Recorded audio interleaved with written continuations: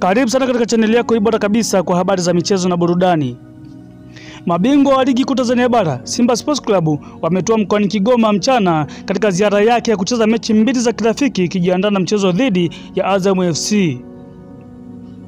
Simba ikiwa mkoani Kigoma inatarajia kucheza mechi mbili za kirafiki dhidi ya Mashujaa pamoja na mabingwa wa Burundi Engodino. Baada ya wiki ya michezo ya kimataifa ya kupita, Simba Sports Club watacheza mchezo wao wa raundi ya 5 dhidi ya Azam FC Oktoba 23 wakiwa wenyeji wa mchezo huo katika uwanja wa Uhuru jijini Dar es Salaam.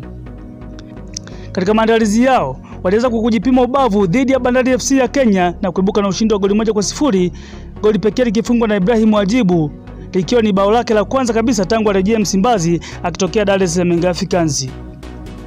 Licha kutokuwa na baadhi ya wachezaji wao muhimu katika kikosi chao kama Erasto Nyoni, Gadiel Michael na wengineo wengi ambao katika majukumu ya timu zao za taifa, Simba Sports Club walionekana kucheza vizuri kwenye mchezo uliopita dhidi ya Bandari FC. Vinara hao wa ligi kuu Tanzania bara baada ya kucheza na Mashujaa wanatarajiwa kucheza mchezo mwingine wa kirafiki dhidi ya Engodino ya Burundi Oktoba 16. Simba Sports Club wakitua katika mkoa wa Kigoma wameweza kupata mapokezi makubwa na waliweza kufanikiwa kufungua tawi katika eneo la Ujiji, tawi la Simba Tanganyika.